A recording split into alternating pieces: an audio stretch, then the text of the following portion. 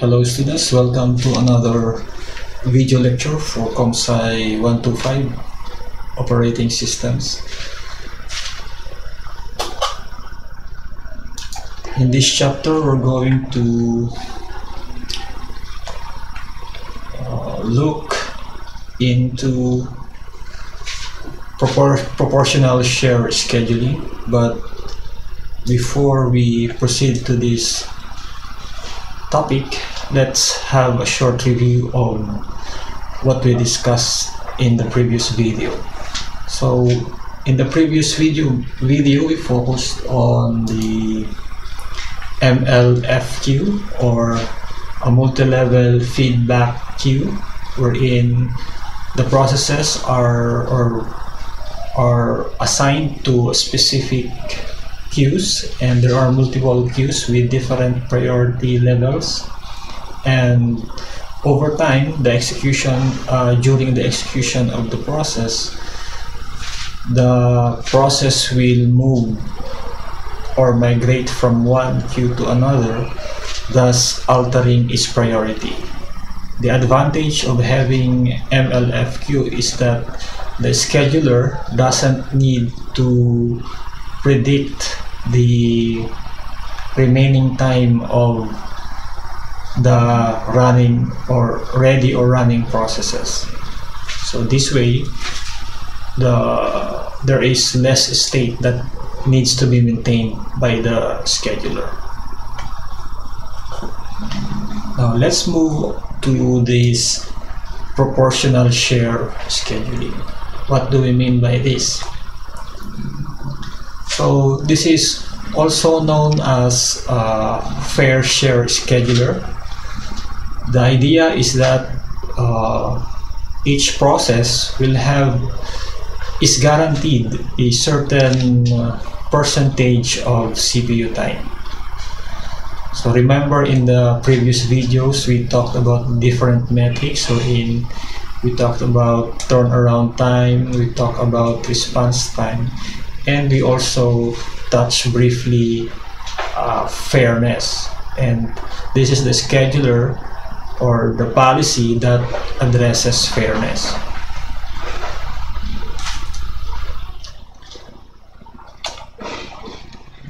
Now, how do we implement this fair share scheduling? The idea is to hold what we call a lottery. In a lottery, we usually have tickets, and the tickets will represent the share of a resource that a process should receive. The more, we usually say that the more tickets you have, the more chances of winning. Then we represent the percent of tickets as the share of the system resource for that particular process. As an example, if we have two processes A and B, and process A has 75 tickets, if we have 100 tickets all in all, then process A will have a 75% share of the CPU. And if process B has 25 tickets, then process B will receive 25% of the CPU. Now, how do we approach this fair share scheduling using lottery? So in this lottery scheduling, what happens is the lottery will happen every time slice. So processes will be given a time slice or a quantum to run on the CPU, and then when the time slice expires or is completed, then lottery will happen. The scheduler will pick a winning ticket. So remember that lottery involves randomized, or basically it is probabilistic, and it will run the process, the scheduler will schedule the process that holds the winning ticket. So let's have an example. If we have 100 tickets and process A has 75 tickets with numbers 0 to 74, and process B has 25 tickets with numbers 75 to 99. So after the completion of each time slice, the scheduler will perform a lottery. In this timeline here, at this point in time, the scheduler selected ticket number 63, and looking back at the given, ticket number 63 is held by process A, therefore A will be scheduled to run on the CPU. Then after the time slice, after A has completed its time slice, then the scheduler will perform another lottery, and let's say this time it got 85, and 85, the ticket number 85 is being held by process B, therefore process B will be scheduled to run on the CPU, and the process continues until all of the processes have completed their executions. The longer these two jobs complete, the more likely they are to achieve the desired percentages. So it is the way to achieve this fair share scheduling, or to be able to obtain the percentages. The process should be long-running processes. As an aside, why do we choose randomness? There are several advantages of randomness. The first one is it avoids strange corner case behaviors. Since this is probabilistic or randomized, so you don't know what you will get, then there is an opportunity to get out of certain corner cases that might be problematic in the long run. The second advantage of randomness is that it is lightweight. When we say lightweight, we maintain only a few information to be able to perform the scheduling. In the example here, we only need to know the ticket numbers being held by the processes, and that's it.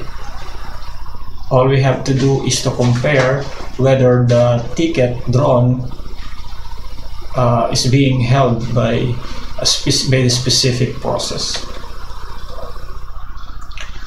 The third advantage of randomness is that it is usually fast, because generating a random number from a generator is typically fast, and it is often supported by the hardware.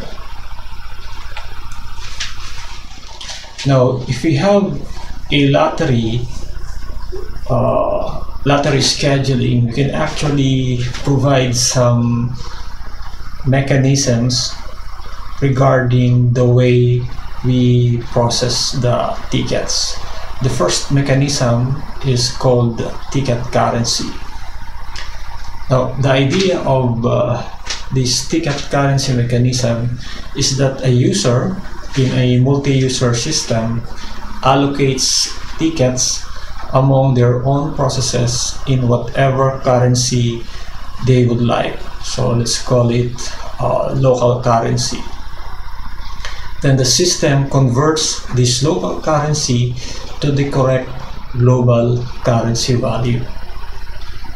For example, if we have 200 tickets, which is the global currency, and then process A has 100 tickets based on the global currency, and process V also has 100 tickets based on the global currency, then user A, when giving tickets to the processes, let's say we can say that user A will give 500 tickets to process A1, and user A will give 500 tickets to process A2. These values here represent the local currency, and this local currency will be converted to global currency during the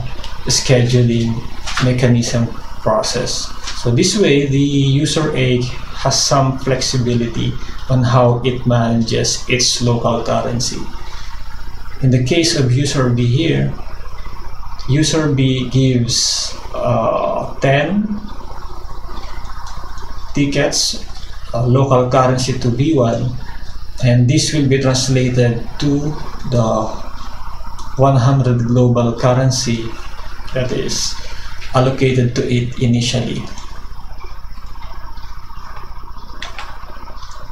The second mechanism, ticket mechanism, is called ticket transfer. A process can temporarily hand off its tickets to another process. So this way, you can transfer the tickets so that if you have higher priority peer process, you can assign more tickets to that. This is useful in client-server applications with server doing tasks on behalf of the client. So the client will usually transfer more tickets to the server to give higher priority or higher chances of winning to the server, thus higher chances of being scheduled. Then the third ticket mechanism is called ticket inflation. The idea here is that a process can temporarily raise or lower the number of tickets it owns. This way, if any one process needs more CPU time, it can boost its tickets. Now, if we allow this scenario, it's possible that it can be abused by some malicious processes. So the assumption for this ticket inflation mechanism is that the group of processes trust each other.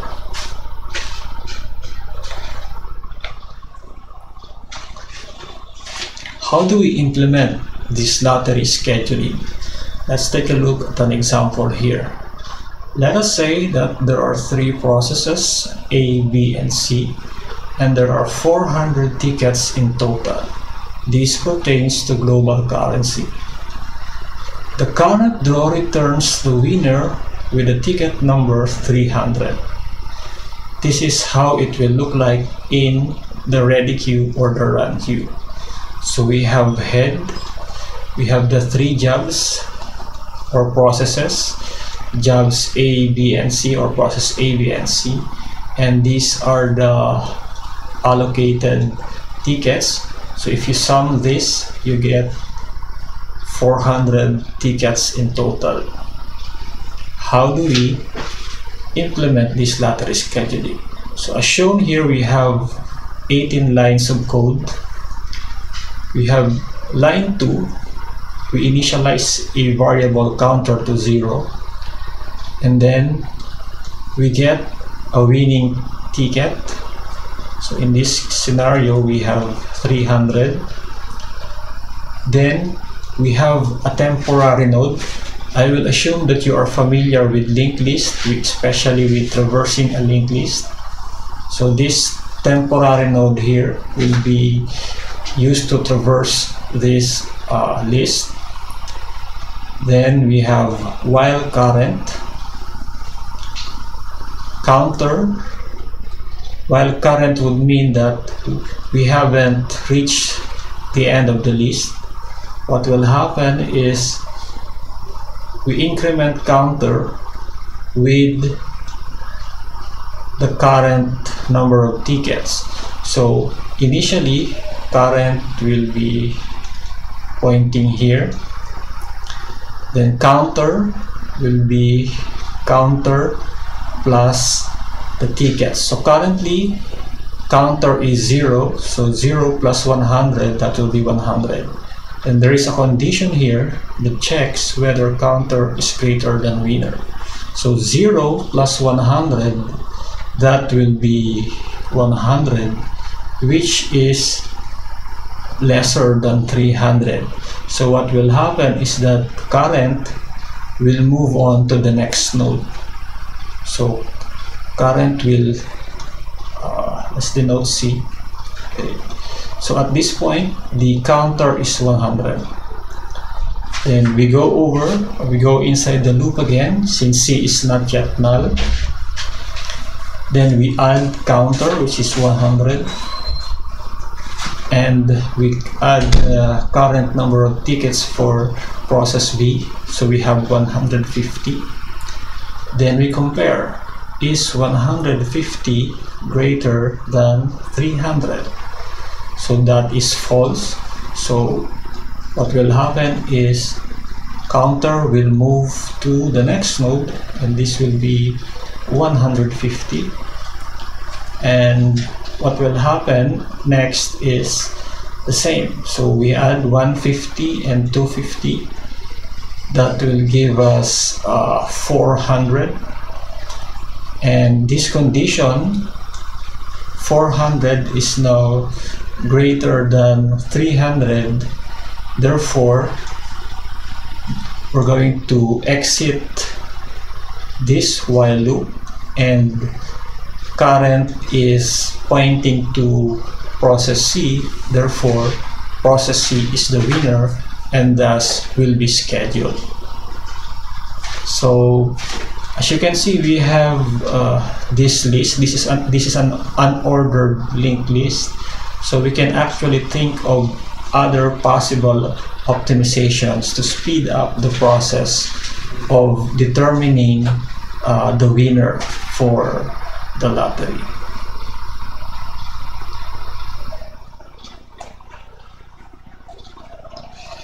How do we evaluate the performance of lottery scheduling?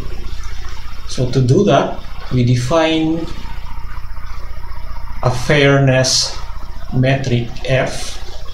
This is the time the first process completes divided by the time that the second process completes. Example, if we have two processes and each process has a runtime R of 10, the first process finishes at time 10, the second process finishes at time 20. Therefore, the fairness is 10, which is the first process. The time the first process completes divided by the time the second process completes, so we have 0.5. F will be close to 1 when both jobs finish at nearly the same time.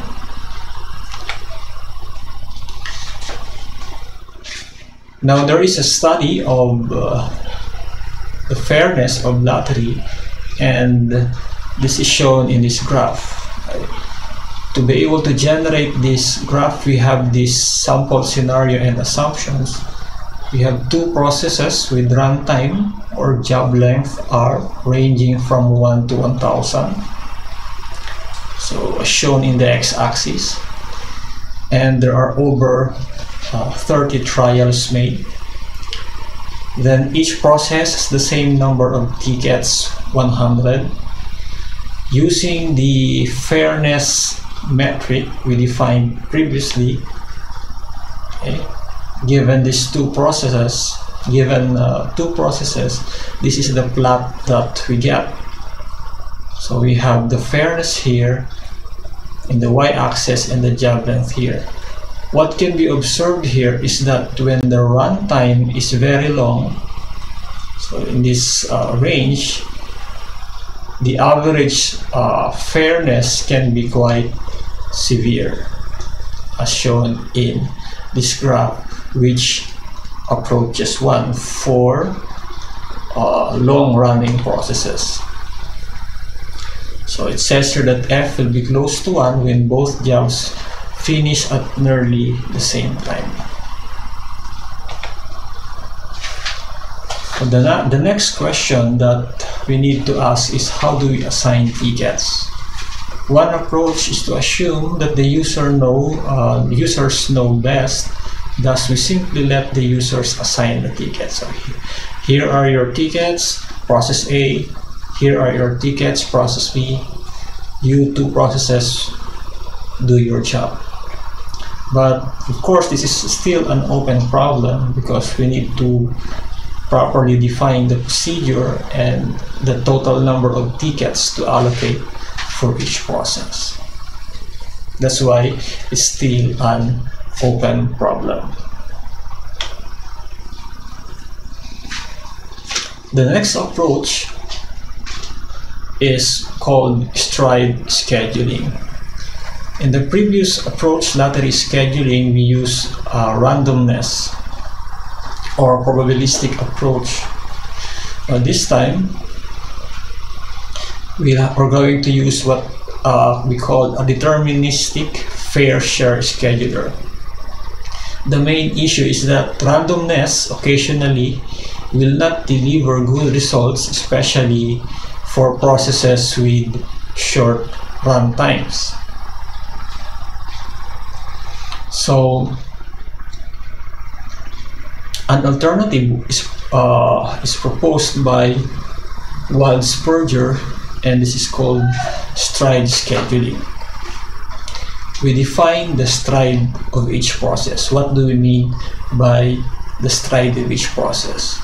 The stride is defined as some large number, so this is an arbitrary number, divided by the number of tickets of the process.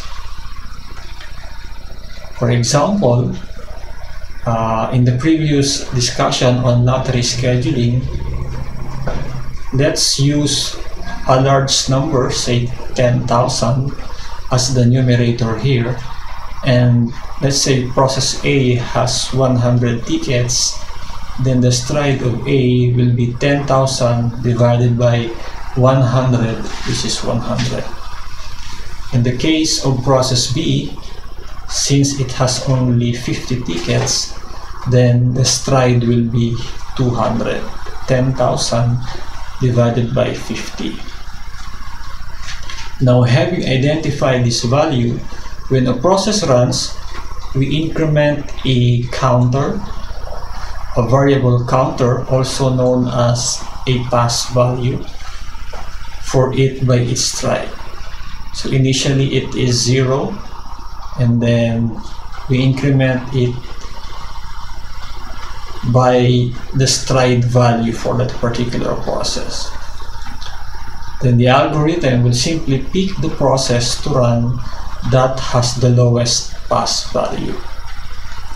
In pseudocode, this is how it will look like. We have current, which removes the minimum from the queue. The minimum would be the one with the lowest pass value. Then that process will be scheduled by the scheduler to run on the CPU. Then the current pass value of the process that has just finished will be incremented by the stride of that particular process, and then it will be inserted back into the queue. Let's have an example on how this works. Here we have 3 processes: process A, process B, and process C. We have computed the stride, or pre-computed the stride to be, for process A we have 100, for process B we have 200, and for process C we have 40. So we decide now who runs. So during the first iteration, since all of the pass values of the processes are 0, we can select an arbitrary process to run. Let's say we select A. After the completion of A, then based on the pseudocode that we have here, the current pass value will be incremented by the stride. So the current pass value is 0, so we increment it by the stride amount, so we now have 100 here. While B and process C, their pass values remain 0. Then the algorithm will select the minimum. Since we have pass values of 0 for both B and C, then we can arbitrarily select B, for example. Then during this iteration, after the completion of B, we increment the pass value of B by 200. That's why we now have 200 here. The pass value of A did not change because it was not executed, as well as the pass value of C. Then on the next round,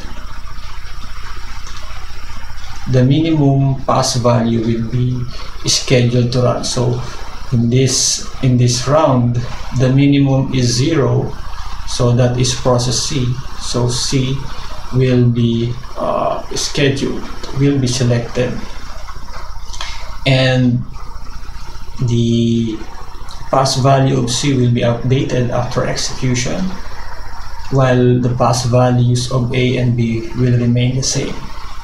And during this round, we see that C still has the lowest pass value, so C will be executed. So the process will continue until all the processes have completed their execution. Now, the main issue with this setup is that if a new process enters with a pass value of 0, it will monopolize the CPU because it will always have the lowest pass value. In this scenario, lottery is still better since there is no global state to be maintained per process. When we say state, as I mentioned earlier, this refers to the information that needs to be stored, monitored, updated after during scheduling decisions. So here we have to maintain the stride and then the pass value. So these are actually overhead, and thus the lottery scheduling is better in this case.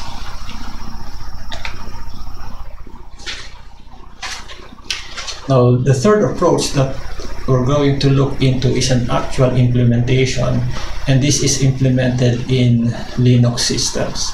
It's called the Linux Completely Fair Scheduler.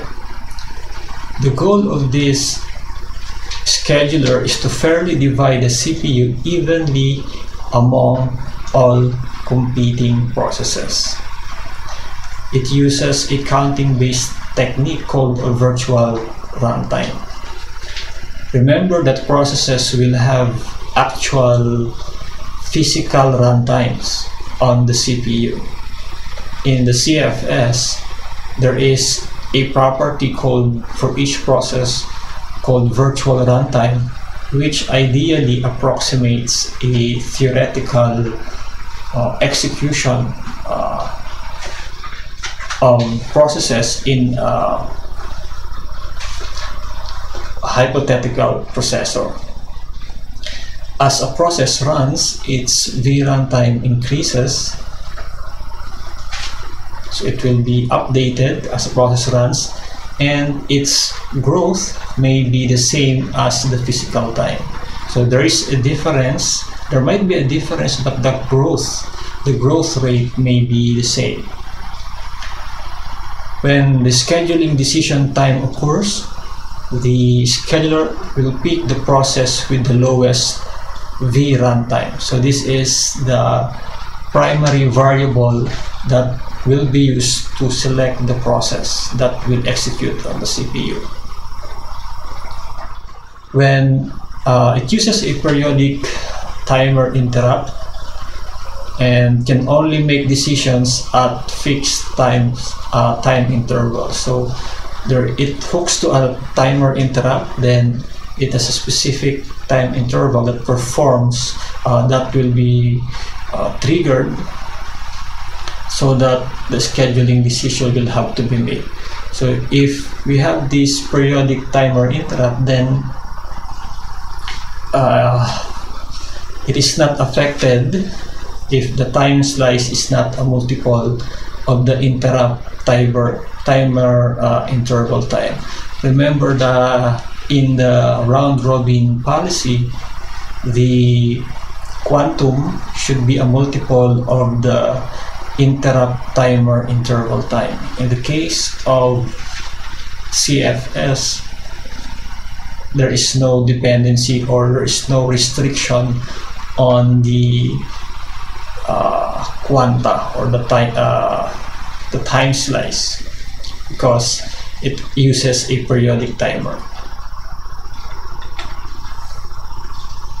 Now, to be able to control the behavior of the scheduler or of CFS, we have some control parameters. The first control parameter is called sched latency. This determines how long one process should run before considering a switch. Right? The typical values is 48 milliseconds. So take note that it will determine how long one process should run before considering a switch. So essentially, it's the time slice for a process. The time slice for a process is computed as the scheduler or sched latency divided by the total number of processes. For example, if we have 4 processes, then the time slice would be, if the value is 48 milliseconds, that would be 48 divided by 4. Then each process will be given 12 milliseconds as its time slice to run on the CPU. The next control parameter is called the minimum granularity. This is to address too many processes running, because as you can see here, when n is very large, the time slice becomes small. So basically, it's some form of a threshold, so that the value or the time slice will not be too small. The minimum time slice for a process, despite a large n, is typically set to 6 milliseconds. So if you have this set of processes and the resulting time slice is less than 6 milliseconds, the time slice that will be given will actually be 6 milliseconds.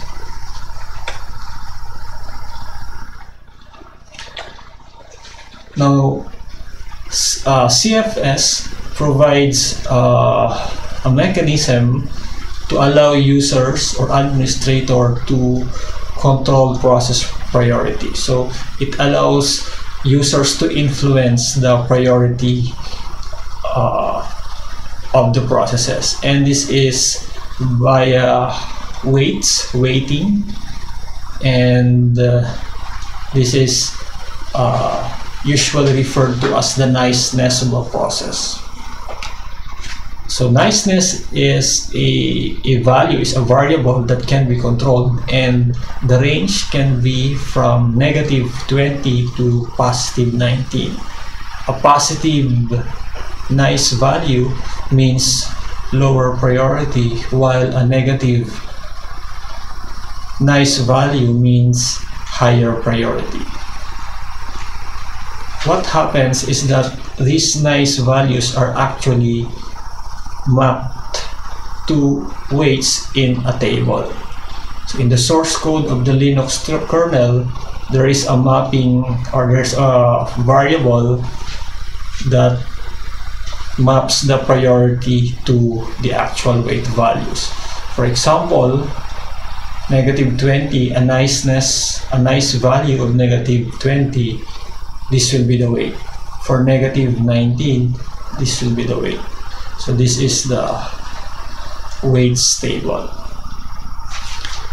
Then, although in here the computation of time slice is simply the sched latency divided by the number of processes, if we introduce the nice value, then the time slice will not simply be the sched latency, but rather it will be the weight based on the table of this process K divided by the sum of all the weights in the set of processes that are running, and then multiplied by the sched latency.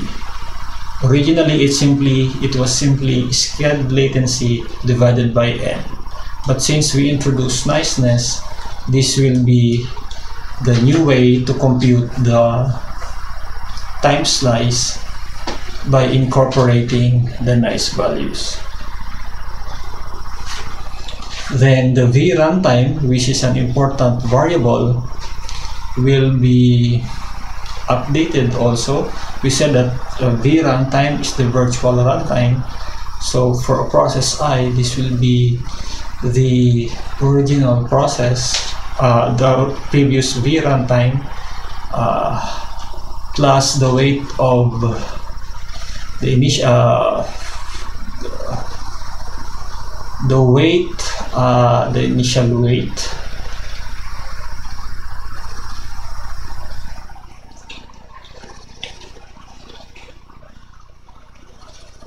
Okay, this is the default weight value. The weight 0 is the weight for a nice value of 0. So for a nice value of 0, the weight is 1024. So this will be 1024 divided by the weight of that particular process, the niceness, multiplied by the actual runtime. So let's have an example here. So we have this scenario, we have process A with nice values of -5. So this is a high priority process since the nice value is negative, and the process B with nice value of 0. How do we compute the time slice? We simply use this formula. So first we need to determine the weight of the process given the nice value, with a given nice value. So process A has a nice value of -5. So we look at the table, -5, the weight is 321. So that's what we get, 321. This is for this value, 321 divided by the sum of the processes that we have, the weights of the processes that we have. So we have 3121 plus 1024, so that will be 4145, and we multiply that by the sched latency. That's why we get 36 milliseconds. This means that process A will have 36 milliseconds to run on the processor, on the CPU. Whereas for process B, since the default value is 0, then that will be 1024 divided by 4145 multiplied by 48, giving it 12 milliseconds to run on the CPU. As for the V runtime, this will be the formula that we're going to use. This will just simply be the V runtime of A plus weight of niceness 0, so 1024 divided by the weight of the process for that nice value, so 3121 multiplied by the runtime of A. So these are variables. So there's no constant given in this example, but the idea is that the computed V runtime of A will accumulate at 0.33 the rate of the V runtime of B. What does this mean? This means that A will have a smaller V runtime and will have higher priority, because in the CFS scheduling algorithm, we pick the process with the lowest V runtime, and during the scheduling process, A will have the smaller V runtime, and it will be given 36 milliseconds as a time slice. So the next question is, how do we efficiently, which means as quickly as possible, find the next process to run? Remember that our main criteria is to find the process with the smallest V runtime. Now we can have several approaches to do that. We can have a linked list, but we have to traverse the entire list to find the minimum V runtime.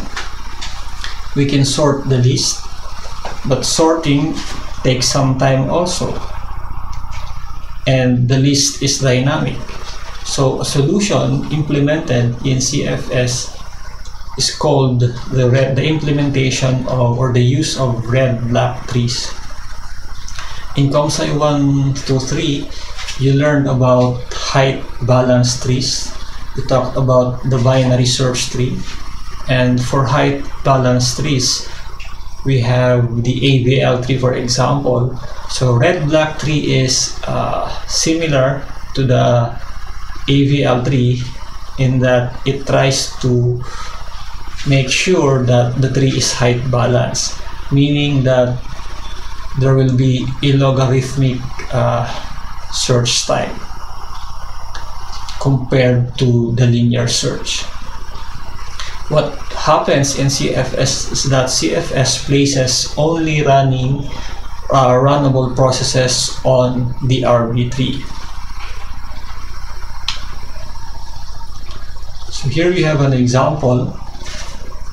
We are given 10 processes with V runtimes 1, 5, 9, 10, etc. If a sorted list is used, the next process to run is simply the first element, as I mentioned earlier.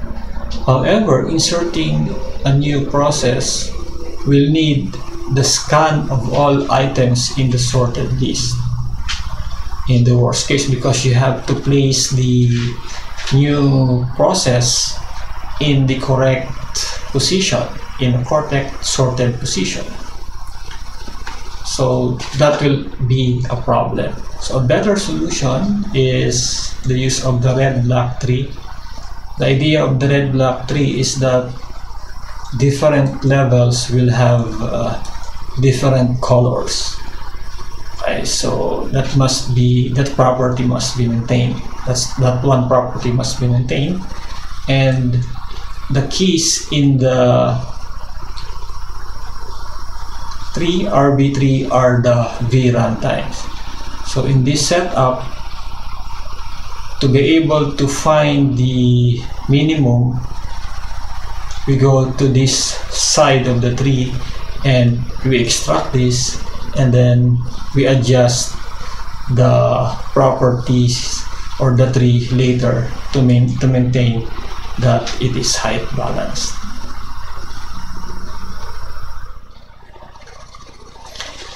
How do we deal with I/O and sleeping processes in CFS? What is the implication of these types of processes that are doing long I/O and are sleeping for a long time? The idea is that when these processes are awakened, meaning their state is changed to ready or running, these processes may monopolize the CPU since its VRAM time has not been updated for a while because they are sleeping. Remember that the VRAM time is updated with the value of the actual runtime. But since these processes are sleeping, the VRAM times will not be executed, will not be updated. Therefore, they will always have small values for the VRAM time, and they will always be in this side of the tree. So the solution is that we alter the VRAM time of newly awakened processes by setting it to the minimum VRAM time in the RB3. So you get the minimum, and then here comes a new process, newly awakened process, set the VRAM time of that process to 1 because currently 1 is the smallest VRAM time in the RB3. Processes sleeping for short periods of time will not get their fair share of CPU. So CF is the default scheduler in Linux, and there are other fun stuff about it, and you can take a look at the source code of the Linux kernel and then try to experiment with it if you are interested. Again, I emphasize that in learning systems, operating systems, or systems in general, the best thing to master the topics is to try the commands, try the programs on your own. So here are some other stuff about CFS that I will not discuss in detail. Some heuristics to improve performance, handling multiple CPUs, which we will discuss in the next chapter, and scheduling for process groups. This scheduling for process groups is important in containers like Docker and LXD. Okay, so there. Okay, so we're down to the last slide for this chapter. I'll just like to show you some of the Linux commands that you might find useful in relation to the scheduling topic. So the first command is man sched, shown in the slide. We have man sched. So let's take a look at the VM. Okay. So if you look at man sched, okay, you'll see a description of the CPU scheduling in Linux. And let's take a quick run through of this. So we have a few of the API that are available for the scheduler to get access to the scheduler.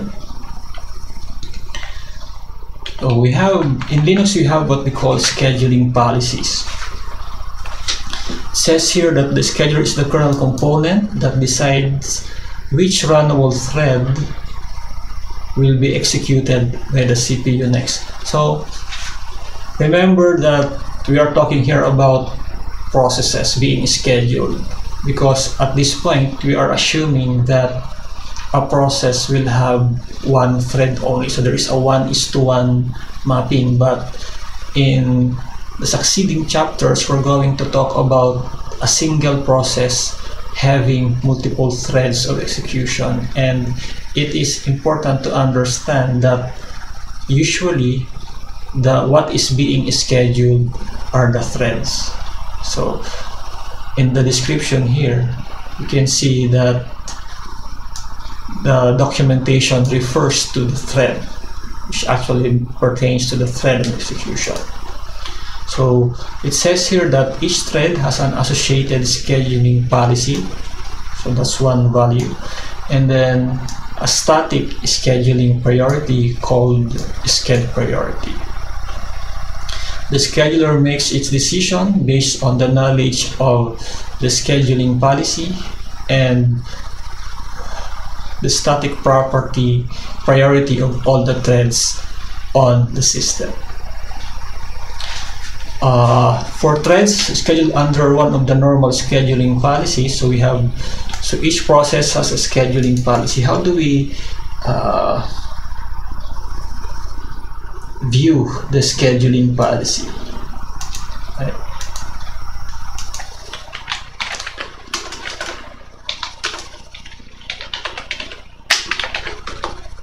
So right now I am running man, because we are reading the documentation for the scheduling policy.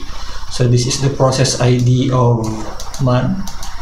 We can use the command chrt -p to determine the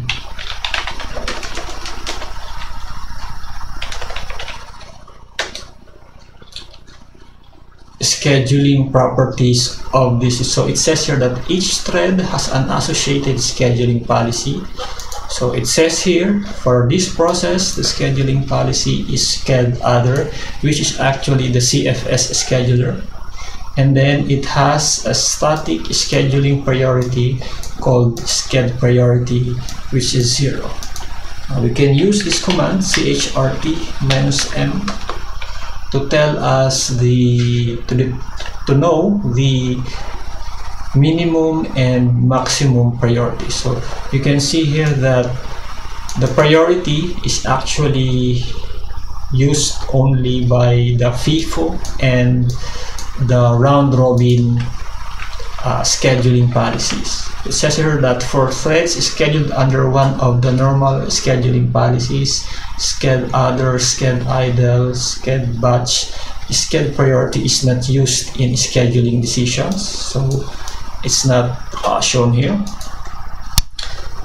Processes scheduled under one of the real-time policies, sched, FIFO, sched, RR, have a sched priority value in the range of 1 to 199, as shown here. Okay. So I will just leave I just let you explore this man page to learn more about the scheduling policies of Linux. But let's proceed at some more examples. So in the discussion earlier, we talked about control parameters in the CFS. We described two control parameters. We have sched latency and mean granularity. How do we view the values for these control parameters in the Linux system? So we can use the sysctl command.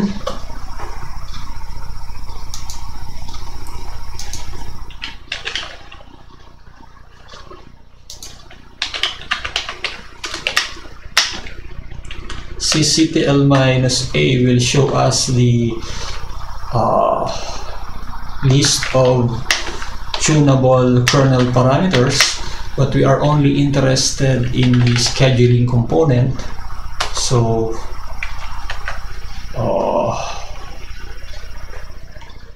we need to filter that using the grep, and then let us also let's filter that in the reverse manner for the domain. And this is what we get.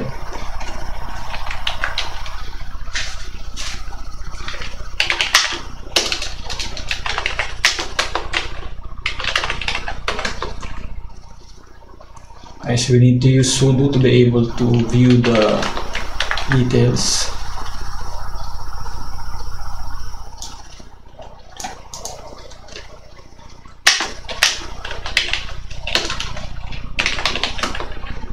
Okay, so we see here some of the parameters.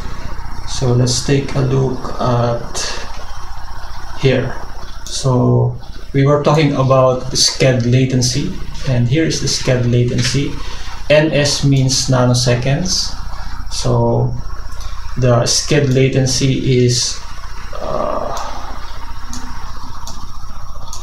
12 million nanoseconds, and then the granularity, the minimum granularity, again in terms of nanoseconds, is this is 1,500,000 nanoseconds for the minimum granularity.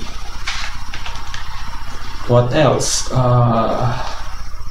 Okay, let's take a look at the niceness of a process.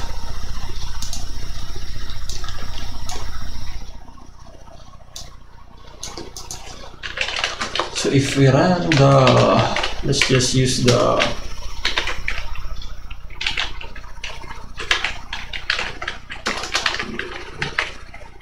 CPU.elf example.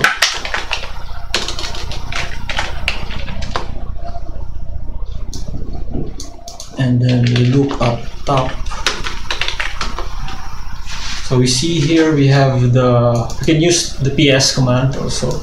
So we have the priority 20, and then we have the niceness of 0. Now let's take a look at the scheduling policy used for. First, let's get the process ID of hello of CPU.elf. So we have 4588. Then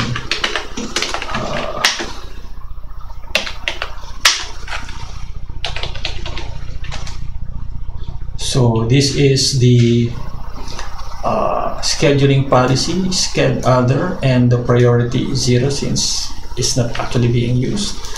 So if you look at top, this is what we get.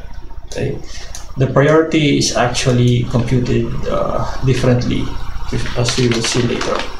So we can use the nice command to change the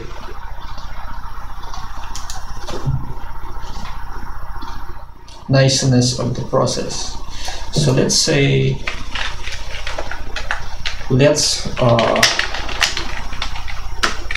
run it to have a -10 niceness. And if we get the new process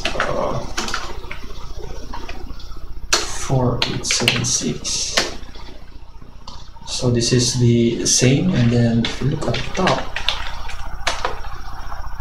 right, so you will notice that the niceness is now -10, and the priority is 10. Okay, so how do we change this back to 0? So we can use sudo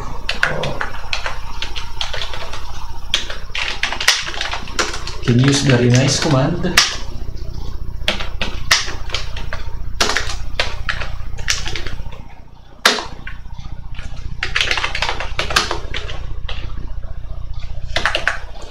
And then when we look at top, we now change the value of this process. So that's the idea, right? If you want to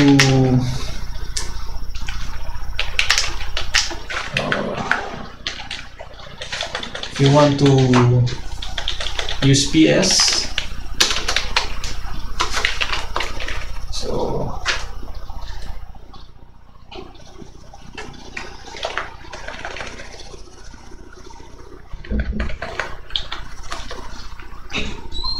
we'll get this information for this particular process. Okay, we can also look at the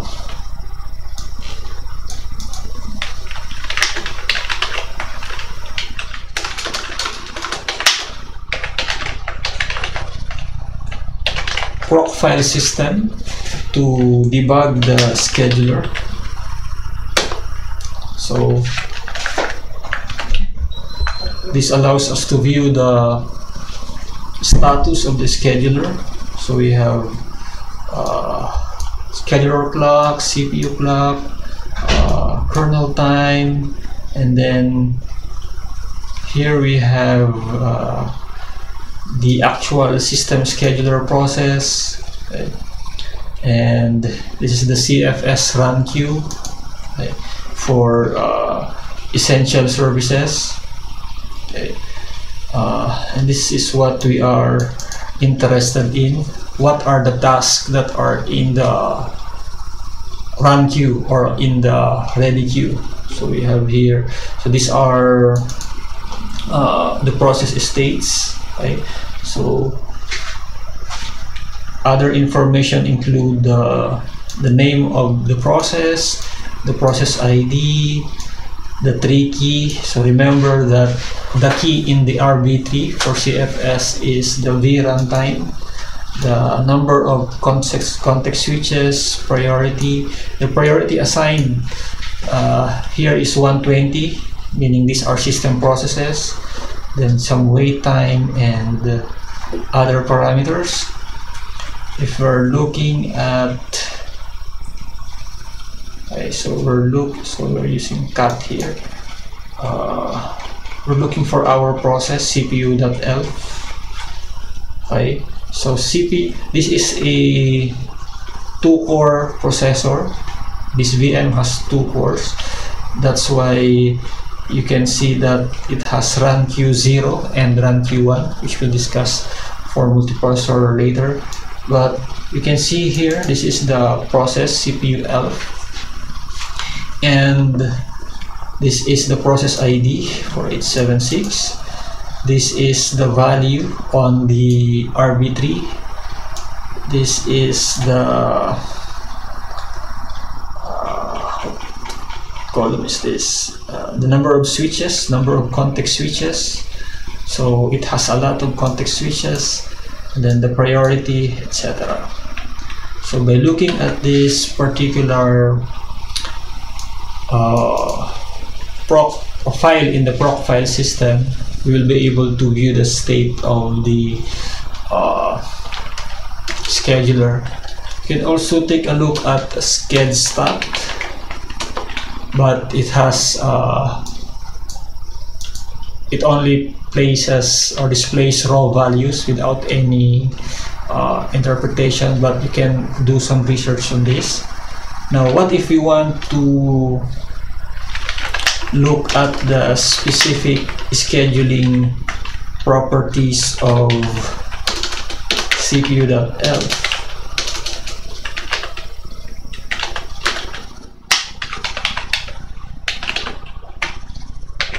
You can take a look at the SCHED parameter, and this is what you're going to get.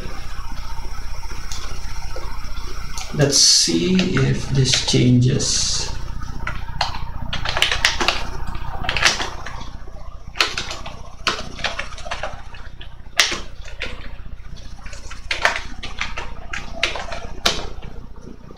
Okay, so we're processing this, we're watching this code change. So you can see that CPU.elf has, this is the process ID, and it has 1 thread only.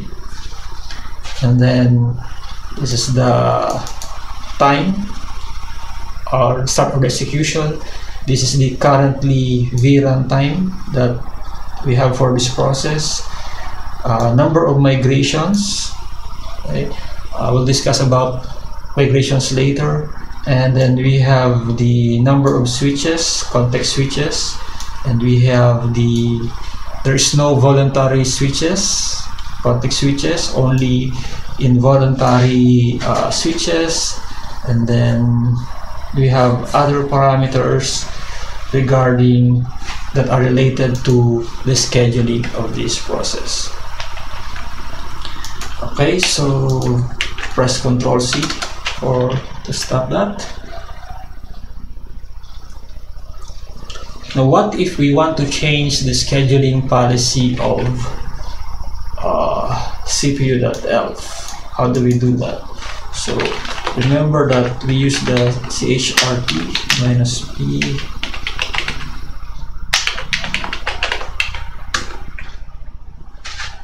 sched other means CFS. What if we want to change it to round robin? So you can actually do that and simply change that to R, and then we set the priority to, let's say, 10.